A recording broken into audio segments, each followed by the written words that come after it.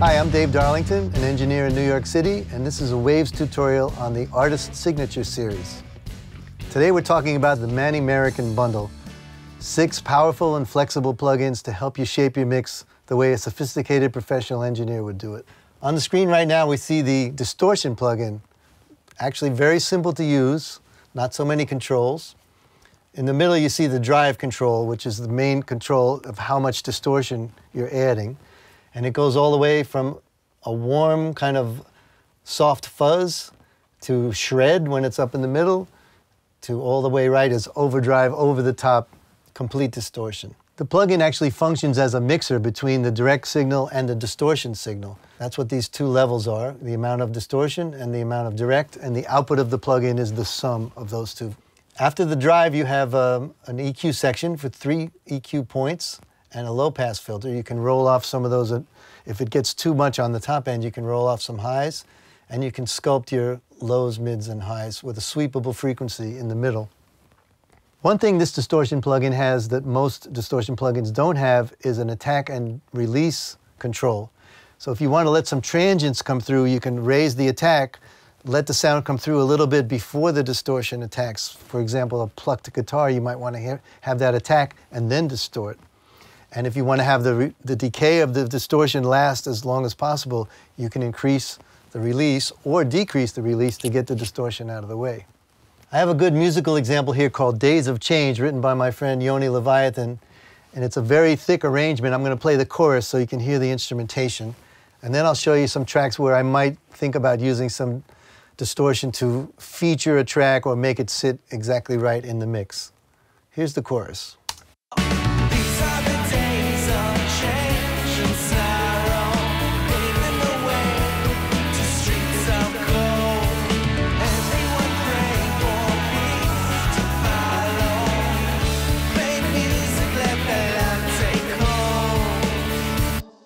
So you see at the chorus level, it's very thick. We have live drums and bass, a bunch of keyboards, a bunch of power guitars, a stack of backgrounds, and a lead.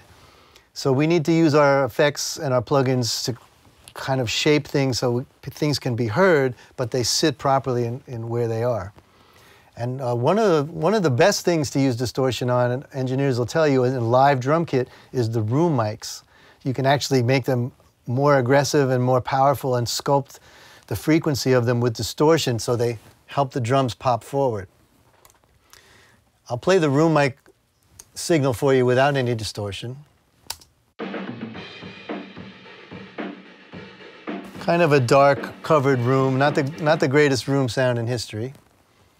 Now we'll put some distortion on it and I'll exaggerate it. And we have tone controls.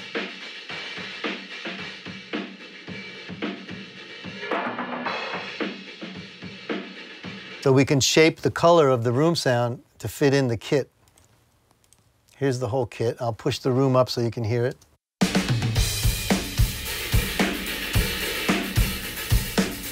And then without it, kind of dry and dead.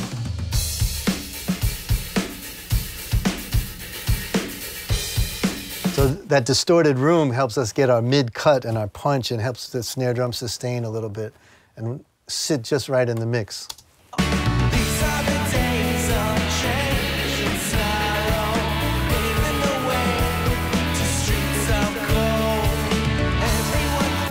Another thing I might use it on is something that's a warm keyboard like a Wurlitzer or a Rhodes, that with all these power guitars going on, it might not get through and fit with everybody else. It might just be muffled and covered. In this particular example, we have a filtered synth sound.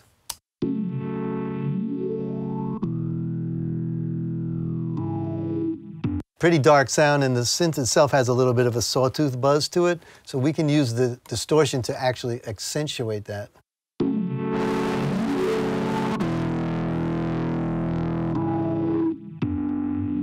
I would just use a little,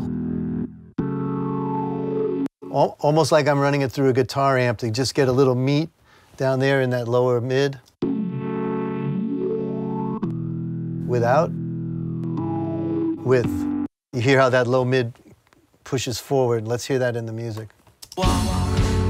March the pacing, where the old generation that has sworn not to waver. And it also helps it fit more in the style of the music because we have the amplifiers on the guitars. Now we have a little bit of a crunch and overdrive on our keyboards. If you want to use it as a special effect, I made an example here on the vocals. I duplicated the vocal track. See, that's an exact duplication. And I muted everything except this bridge section and distorted that. Let's hear what that sounds like. There's heaven above you, somebody waiting for your soul. Kind of a well-known alternative rock vibe, but I'm only going to use it in the bridge. I'm going to make that useful in separating the bridge from the rest of the track as like a scenery change. So let me play it from the end of the chorus into the bridge, and you'll hear the color of the vocal change because I'm adding a little bit of this distortion in parallel to the main vocal.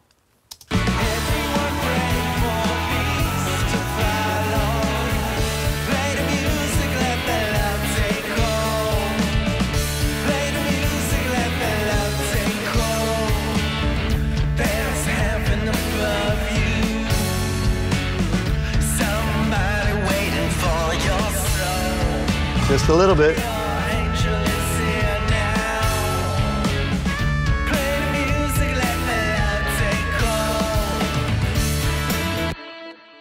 So like Manny says in the manual, he loves distortion whether it's a little or a lot, but I find if you just use it judiciously on certain tracks, it gives it a sense of character and color that really helps your mix come alive. So that's the distortion module from the Manny Marroquin Artist Signature Series.